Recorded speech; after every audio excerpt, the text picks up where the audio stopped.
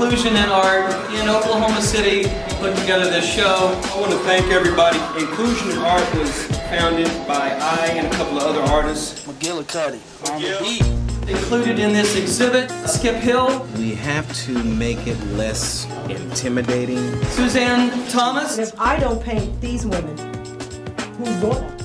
Rory Littleton. I am a homosexual. My name is Rory. I am gay.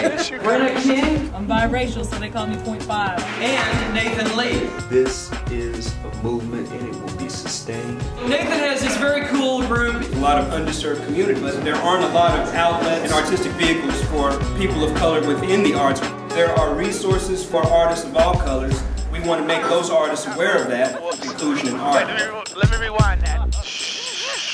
Give you a little bit of background. Created to promote racial diversity within the arts. We want to make the galleries and the institutions that can assist them be enriched by their presence. We want to make them aware of those artists' existence. Alright man, I can't come over, I gotta work. Kind of force the artists to extend themselves and to connect with one another. Well, I'm yours!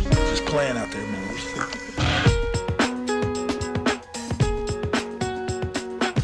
There are artists who can add to our artistic landscape.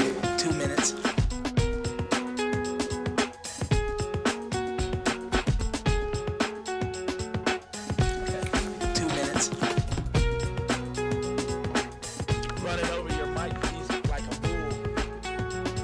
There is an idea of what black art is, and we wanted to transcend that. So this is the third presentation of hopefully an ongoing series of exhibitions to bring light to artists of color in Oklahoma.